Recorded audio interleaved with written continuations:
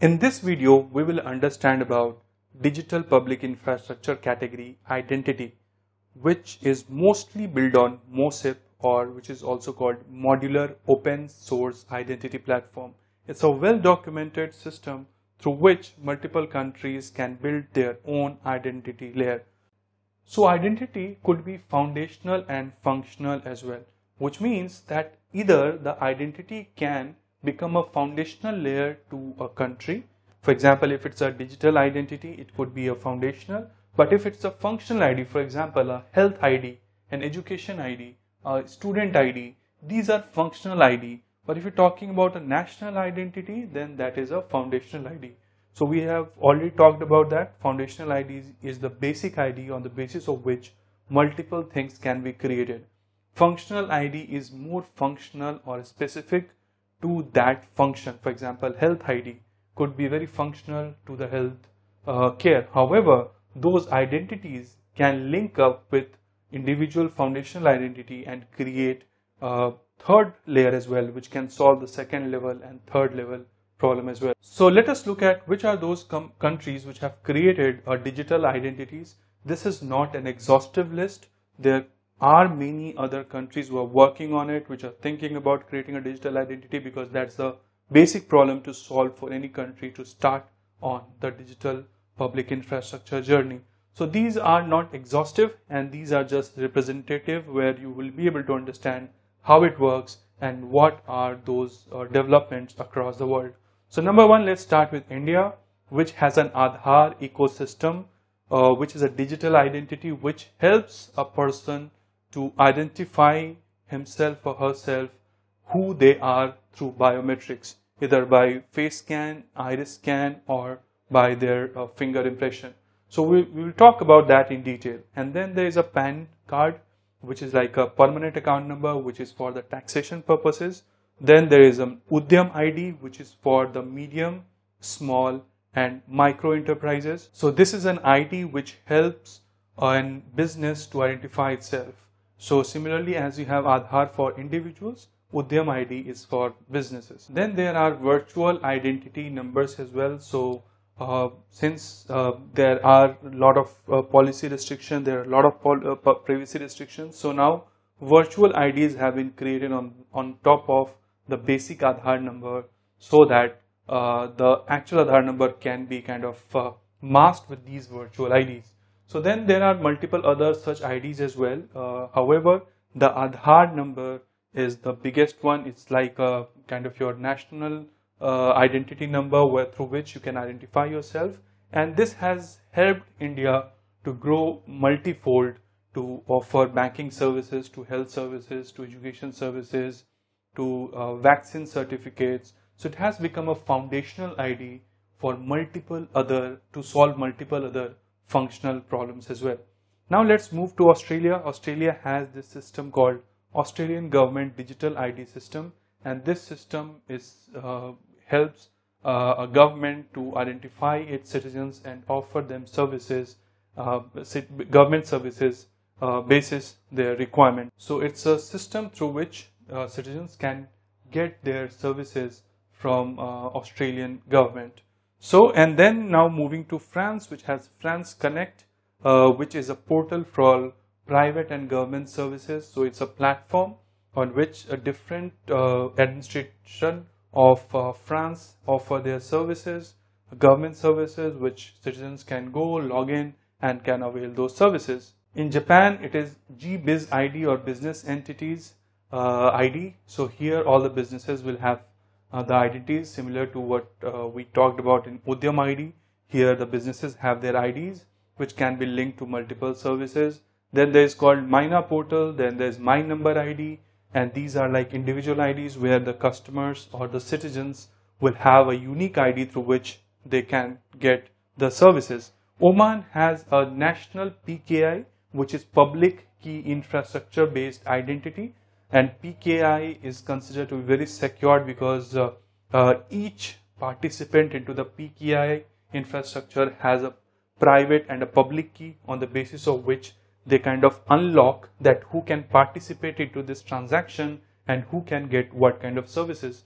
So I'm not going in detail about the PKI infrastructure, but most of the secured systems have this PKI infrastructure as the architecture whenever they are designing the identity. Oman is using it extensively, and other services, even if you look at India on Aadhaar and all other systems like in Australia, France, Japan, I'm sure that they are also using the public infrastructure because that's the one of the safest and the secure way of managing such kind of big, large interoperable ecosystem.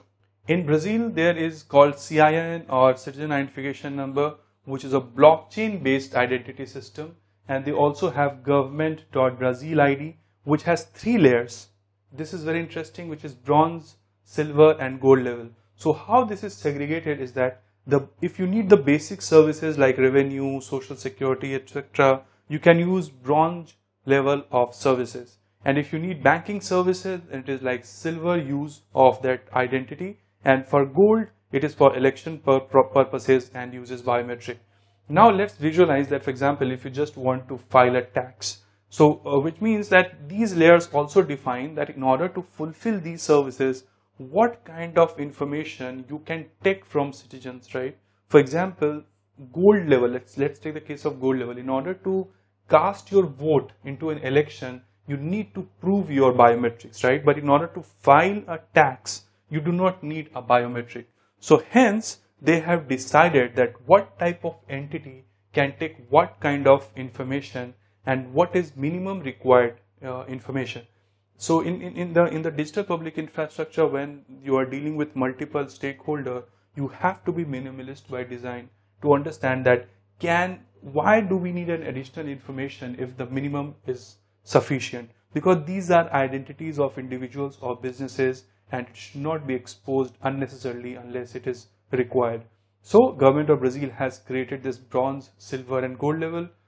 So it depends on what kind of services, what kind of department that system is involved in, and what kind of services the citizens want. European Union has European Digital Identity Wallet, EUIDI, which is for person and business. So if there is an individual into European Union or in business, or if there is a business in European Union, they can use this wallet to do multiple kind of services like payments, banking, and to take all other government services across the European Union. So this is a wallet that can be used. It creates an interoperability, and it also gives an interoperable identity. So this is something that we were talking about, that even though you are creating a local kind of a system, it has to be interoperable and can be used by multiple parties globally or beyond your own domestic ecosystem as well.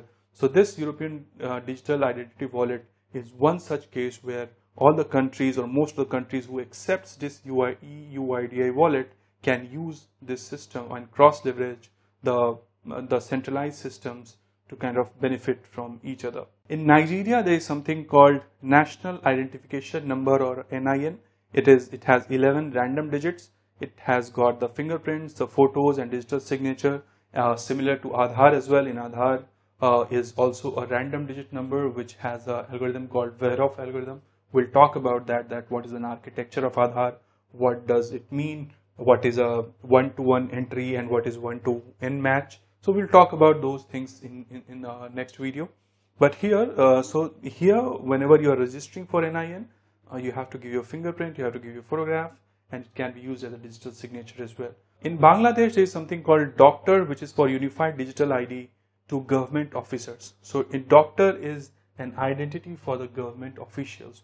With that identity, you can identify each government official. It's like a unique employee number, but then this unique employee number is not domestic, or it's not proprietary to that particular ecosystem or that ministry, which means that this will be unique across the country, and each government official, regardless of which ministry or which government administration they are part of, everyone will have a unique identity which will not be duplicated, right? So, and similar, they have like DBID, which is unique to the business ID, which is digital business identification. So each business will have a unique ID on the basis of which it can take some services, it can take some benefits from government, and can also register for some private services. Estonia has eID, which can be used for digitally signing the documents, e-voting, healthcare, bank accounts, and all other services. So it also has a multi-layered kind of approach, something that we saw in Brazil, a bronze, silver and gold kind of system. We'll talk about that in the next video. And then it also has a very good system called X-Road, which is a public-private data kind of an exchange, that how data can be exchanged between different entities. We'll talk about that in the next videos as well. And then Singapore has something called SingPass, which is a personal authentication system to access government services. It's on a mobile phone. You can get that SingPass, you can upload all the documents, and whenever you want to get those any services, you can just share your details through your mobile phone to the other entity, and then your identity gets kind of approved that okay and authenticated, and now you can avail those services. It's a very good system of SingPass. In UAE, they call it UAE Pass. It's a national digital identity solution to avail services. You can also do a digital sign. So then these are different countries which are using identity layers for the business, for the individuals as well, which is now helping them to transform the way they offer services. They also kind of cross leverage each other's speciality and each other's kind of a database to create a public good, to create services for their citizens, and also run a data-based governance. So it is easier for everyone. Citizens have better access to all the services, instant service delivery and everything else. So this is the layer of foundational and functional IDs that these countries have created. Just to reiterate, as we have started by saying that many more countries are working on the DPIs for the IDs.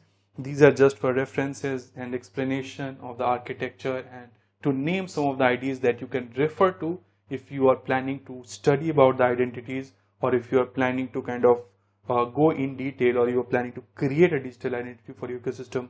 These are certain systems that you can read and you can refer to, and definitely they are a repository on the GitHub and all other public infrastructure or kind of registries. You can go there, learn about it, and create for your own country. So that's all of this video. Thank you and take care.